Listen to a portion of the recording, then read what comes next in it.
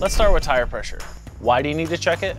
Well, having your tire at the correct inflation allows it to properly support the load and helps your car handle better. Did you know the right tire pressure also improves your fuel consumption and helps prevent tire failure? Checking your tire pressure is simple. First, make sure your tires are cool. It's best to check your tires at least 3 hours after you last drove your vehicle. Next, have the right tool, a tire gauge like this one. Next, you have to identify the recommended pressure for your vehicle's tires. This is not on your tire. To find the right pressure, you've got to check your car manual or sticker inside the door jamb. Remove the cap from the valve and firmly press the tire gauge on the valve. You can then look at the gauge and take a reading. If the reading is lower than your recommended level, take your car to a gas station and use the air pump to fill it up to the right level. Don't forget to take your gauge with you. If your tire is overinflated, you can release the air by pushing on the metal stem in the center of the valve with a fingernail or the tip of a pen.